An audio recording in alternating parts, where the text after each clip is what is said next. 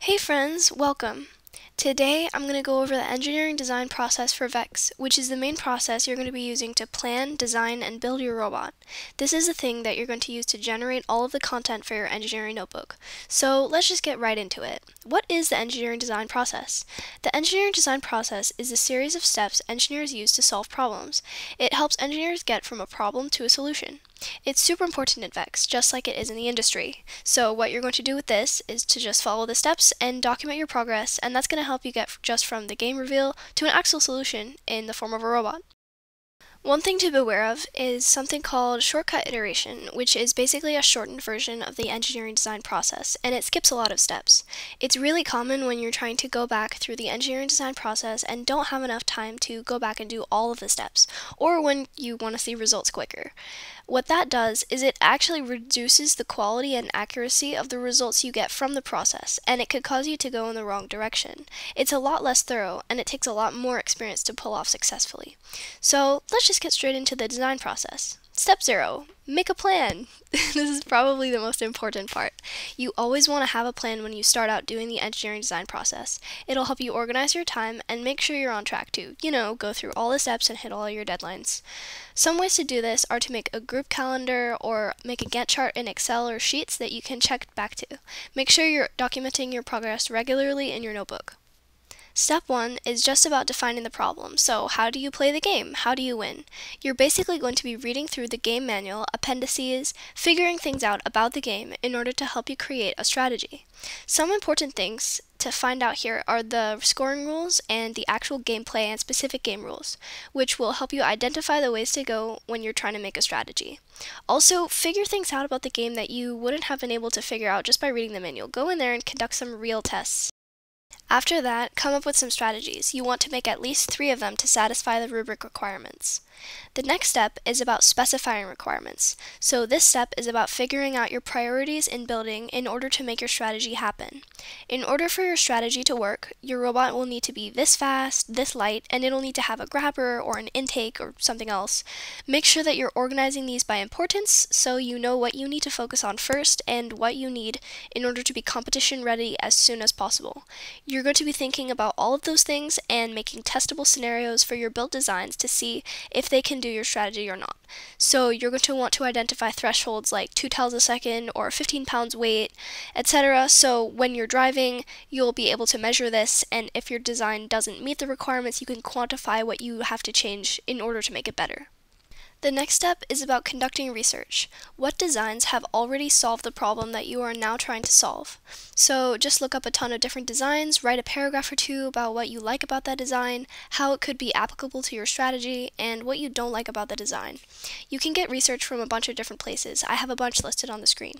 One thing I'd like to note is the value of reaching out to other teams. Creating connections with other teams early in the season can be a great source of research for your team, and it'll help you know people from your local VEX community. Another thing to note is the value of taking research from real-life machinery. I actually have a funny story from my team about this. When I was doing documentation for my team a couple of years ago, one of my teammates sent me a picture of this one construction machinery that he found on the side of the road when he was on vacation, and he was like, "Oh my god, this is so cool. This is how we can use pneumatics on our lift." So we actually included that in our research, and of course we told the story there. But I just think that's a great example of being inspired from real-life designs.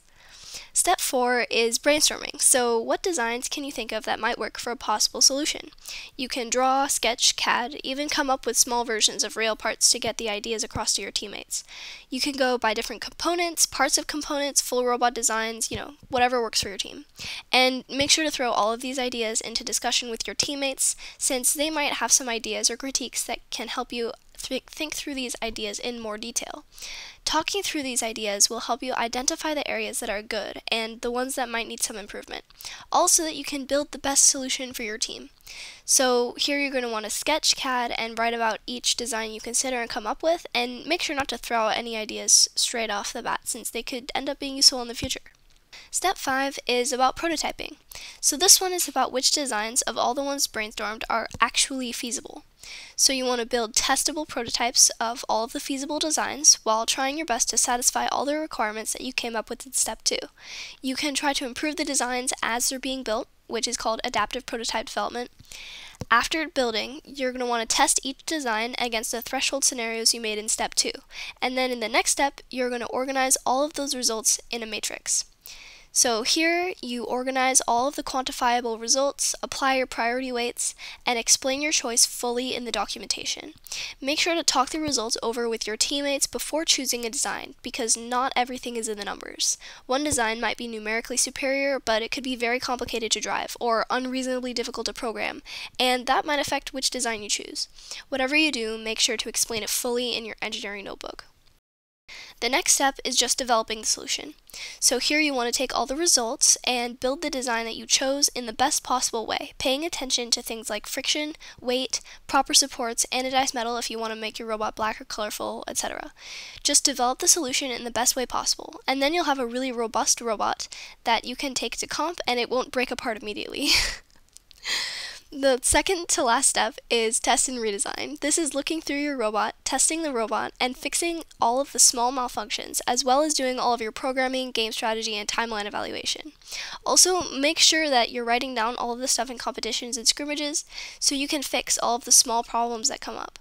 This is probably going to take the majority of your documentation because this step is where you would go back through the design process.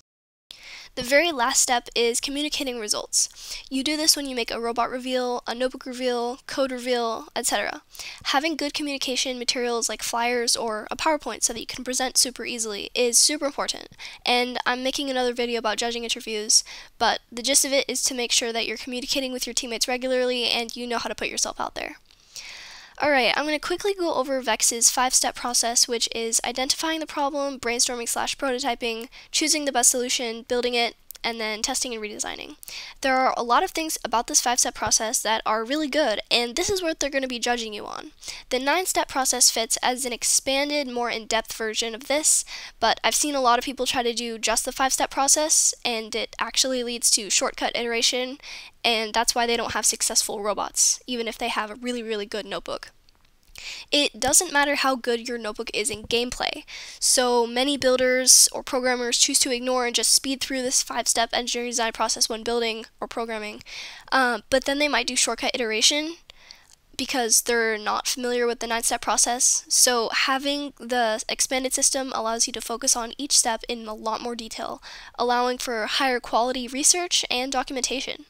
It allows you to identify whether you're going through each step instead of just skipping 1 or 2 along the way, which is what I've seen a lot of builders and programmers do, especially when they're pressed for time.